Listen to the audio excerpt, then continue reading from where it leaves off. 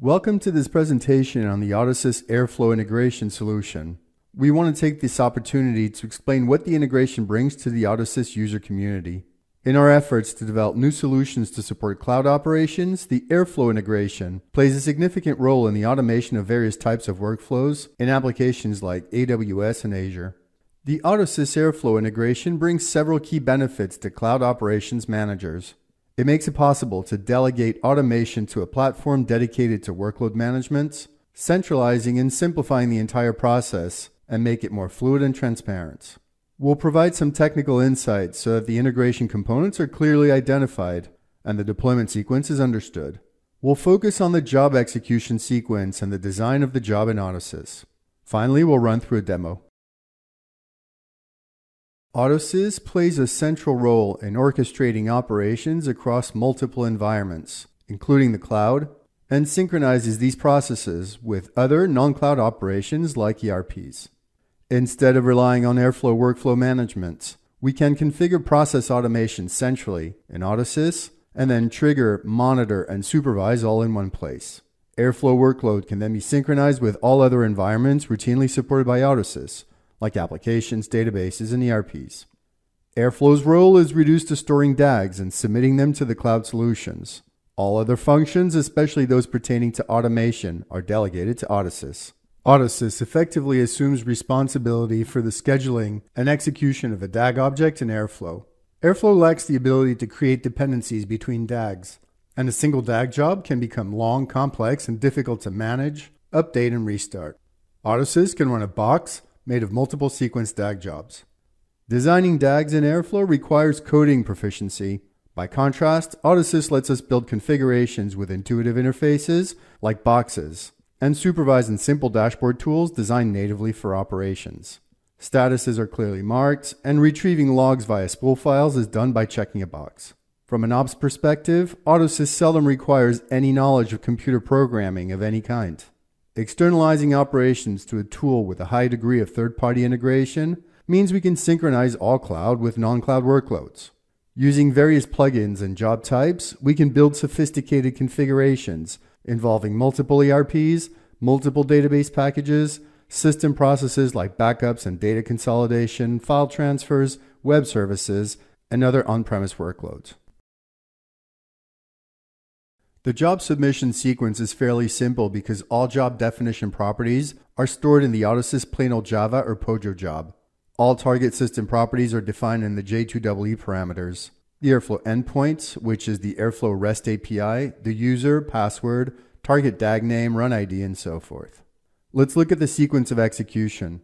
We start with the three main components: AutoSys, the system agent, and the target Airflow system. The Pojo job is submitted to the system agent by AutoSys. The agent acknowledges receipt of the job and needs authentication.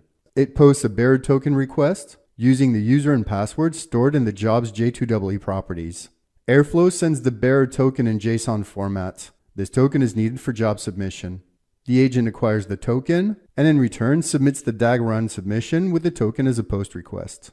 Airflow identifies the matching DAG and executes it. Supervision starts concurrently in Airflow and AutoSys. The DAG run is given a run ID, which is labeled AutoSys or any other value you set in the properties, to which the date and timestamps are appended. The agent requests status evolutions from Airflow. These requests include the bearer token in the request header. Airflow reports back to the agent using JSON messaging. This is an ongoing process. In the event of failures, it keeps running each time the job is submitted until the max retry value is reached. The agent reports the status evolutions back to AutoSys.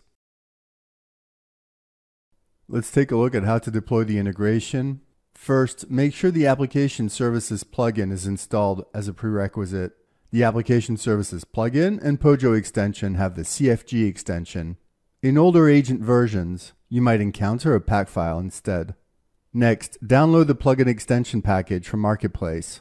This package contains all the necessary elements. Unzip the package and extract the contents into a temporary directory.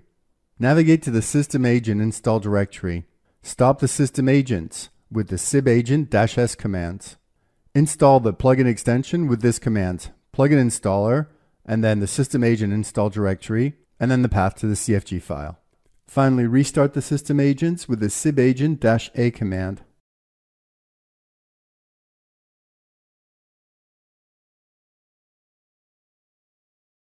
We start with an Apache Airflow Pojo job in AutoSys. The job is a simple sleep, which is mapped to a DAG job called sleep, which executes a simple sleep in Airflow. Let's display it.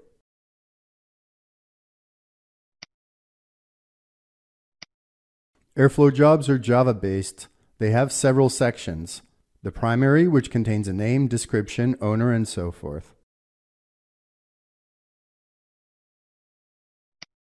The J2EE parameters section contains the Airflow properties, the endpoints, which is the Airflow REST API, to which we submit with a post request, the user, password, the name of the target DAG, the run ID label, which is appended to the DAG run in Airflow, the max retry levels in the event of a misfire, and so forth. There are other properties such as the failure interval, which sets the wait time in seconds between each submission failure, and the log level, details for which you'll find in the documentation.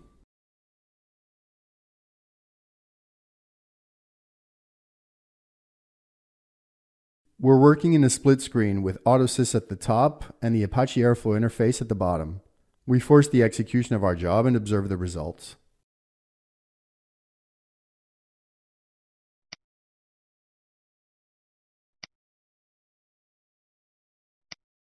We click the Airflow logo to refresh the display.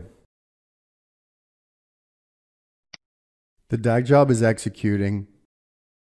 Eventually, the DAG job completes successfully. We can display the details. We see all the successive execution instances. This latest one was given a run ID, which was passed from AutoSys with a date and timestamp. Let's check the details.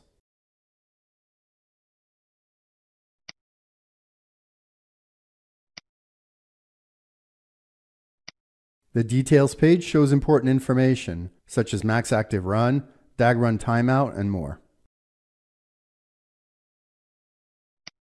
Back in AutoSys, we can find the information relating to the job execution, such as the steps, the spool file, and more.